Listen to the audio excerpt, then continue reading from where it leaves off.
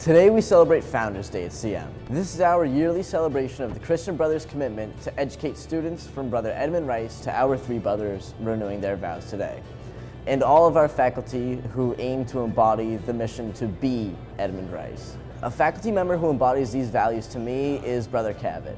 I've had Brother Cavett as a theology teacher my freshman year and as a speech and debate coach since my freshman year. And Brother Cavett's really helped me grow in my self-confidence through speech and debate. He's a phenomenal coach and a phenomenal person. I've had Mr. Carey as my coach for the past 4 years, so I've had him for 4 different seasons. I myself have had my struggles. He always had faith in me as a hitter.